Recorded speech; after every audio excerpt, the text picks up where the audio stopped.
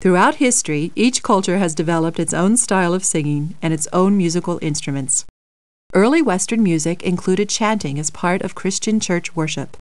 This plain chant, as it was called, had just one melody, and all the singers sang the same notes.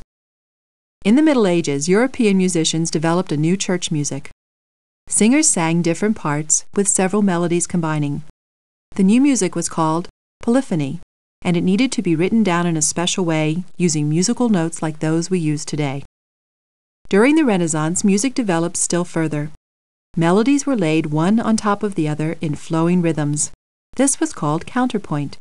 Church musicians still led the way. By the 1500s, instrumental groups had begun to develop as small orchestras with several kinds of musical instruments.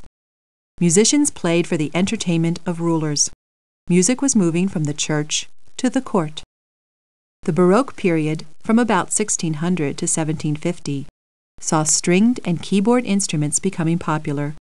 Dancers enjoyed stately court dances, and opera and ballet began to develop at this time.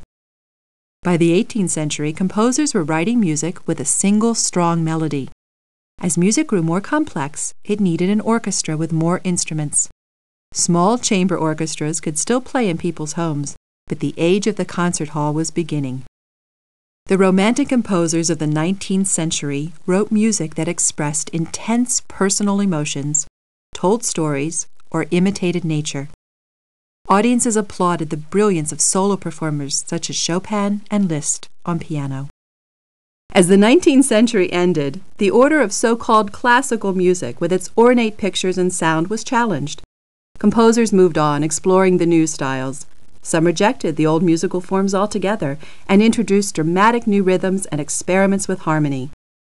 A new vibrant force in music comes from America in the early 1900s. This was jazz, which had its roots in African music. The jazz age swept the world. Radio and records made music available to more and more people. In the 1950s, there was a new craze: rock music. Elvis Presley was the first rock superstar whose musical roots were in American country music. Rock stars became worldwide celebrities. Jimi Hendrix was a fantastic rock guitarist. Bob Marley introduced Caribbean music to an international audience. Madonna is one of the superstars of the 1980s and 1990s. Music, and particularly pop music, is a truly international art form. Musical styles and traditions from many countries are fusing to create the music of tomorrow.